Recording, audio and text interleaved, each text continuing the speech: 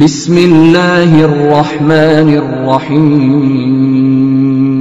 നഹ്മദുഹു വ നുസല്ലി അലാ റസൂലിഹിൽ കരീം. അമ്മാ ബഅദ്. അൽഹംദുലില്ലാഹി റബ്ബിൽ ആലമീൻ. ലാ ഇലാഹ ഇല്ലാ ഹുവൽ ഹയ്യുൽ ഖയ്യൂം.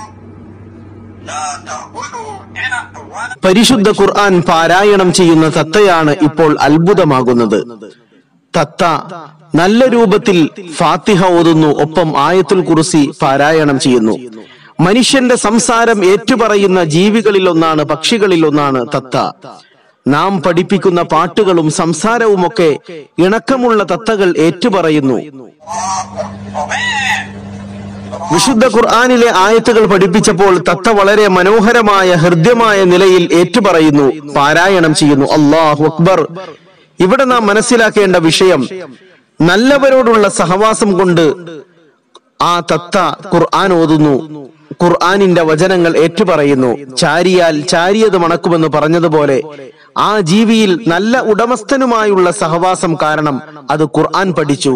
മറ്റൊന്ന്, മനുഷ്യനെ പോലെ സംസാരിക്കാൻ അള്ളാഹു ചില ജീവികൾക്ക് കഴിവ് നൽകി. അതിൽപ്പെട്ട ഒന്നാണ് തത്ത. ഈ ലോകത്തുള്ള എല്ലാ ജീവികളും അള്ളാഹുവിനെ സ്തുതിക്കുന്നുണ്ട്, അള്ളാഹുവിനെ പ്രകീർത്തിക്കുന്നുണ്ട്. എല്ലാ വസ്തുക്കളും അള്ളാഹുവിനെ പ്രകീർത്തിക്കുന്നു, അള്ളാഹുവിനെ തസ്ബീഹ് ചെയ്യുന്നു. പക്ഷേ നിങ്ങൾക്ക് അവരുടെ തസ്ബീഹ് മനസ്സിലാക്കാൻ കഴിയുന്നില്ല. ഈ ലോകത്തുള്ള പക്ഷിപ്പറവകളുടെ സംസാര ഭാഷ പഠിപ്പിച്ചു കൊടുത്ത പ്രവാചകനാണ് സുലൈമാൻ നബി അലൈഹിസ്സലാം. പക്ഷികളുടെ സംസാര ഭാഷ അല്ലാഹു തആല അദ്ദേഹത്തിന് പഠിപ്പിച്ചു കൊടുത്തു. ഈ ലോകത്തുള്ള പക്ഷിപ്പറവകൾ ദിക്ർ ചെയ്യുന്നതും പ്രകീർത്തനം നടത്തുന്നതുമെല്ലാം അദ്ദേഹത്തിന് മനസ്സിലാക്കാൻ കഴിയുമായിരുന്നു. അല്ലാഹു തആല അവന്റെ ജീവജാലങ്ങളിൽ കൂടി, സൃഷ്ടികളിൽ കൂടി അവന്റെ ഖുദ്റത്തിനെ മനസ്സിലാക്കാൻ നമുക്കെല്ലാവർക്കും നല്ല തൗഫീഖ് പ്രദാനം ചെയ്യുമാറാകട്ടെ.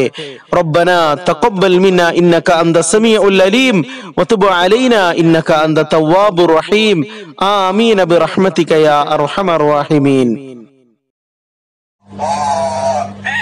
Ah